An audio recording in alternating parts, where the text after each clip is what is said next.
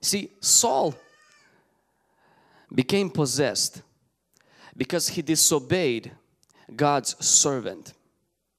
He remained possessed because he obeyed his own servants. Let me explain that. When he disobeyed Samuel, he caused rebellion, and that opened the door for an evil spirit to attack his life.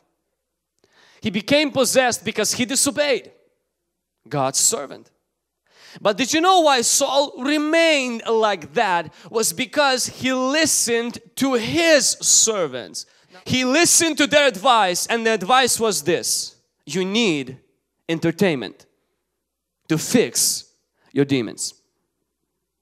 You need to bring a kid who can play a harp.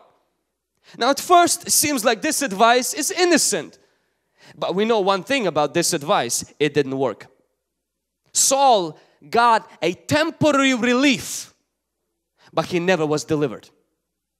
Saul for a moment felt better, but for a lifetime Saul was tormented by the same spirits because people around him gave him an advice he followed. What would happen if they would tell him, get Samuel and he will cast out demons out of you?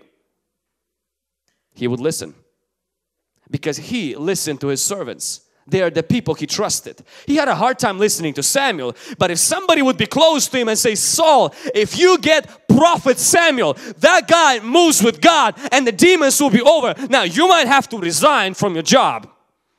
You might have to give up the throne, but you will be cured because Samuel will know how to deal with it. Yeah, you might never be a king again and you might have to go back to the fields, but Saul, you will never have those thoughts again. You will be a free man if you will get Samuel here. Not a musician.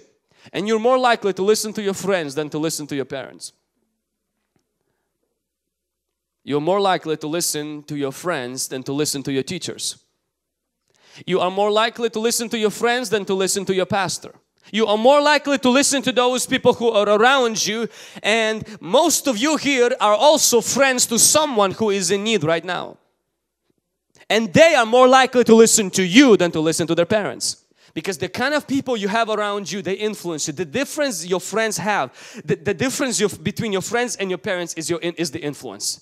Your parents have authority, your friends have influence. And he who has influence is he who has control, not he who has authority. Anytime your advice involves changing somebody's mood, instead of changing somebody's mind, which is repentance, you are giving a bad advice.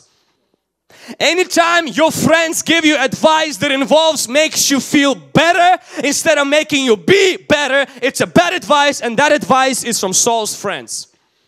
It will make you feel better, but it will not make you be better. No, he's afraid of Saul because he's a teenager, he's a young man. And those are the people usually we look for advice from. Those people who are afraid to tell you the truth. We like to have Davids around, and listen to me, they're amazing, they're powerful, they're anointed. The only difference about them is they don't have the gut to tell you the truth.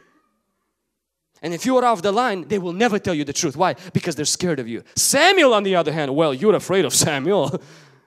See, he's not going to invite Samuel. Why? Because Saul is afraid of Samuel. You got to go to people who will tell you no, who you know they're not afraid of you. They're just not afraid of you. They love you, they honor you, but they're not afraid to tell you the truth.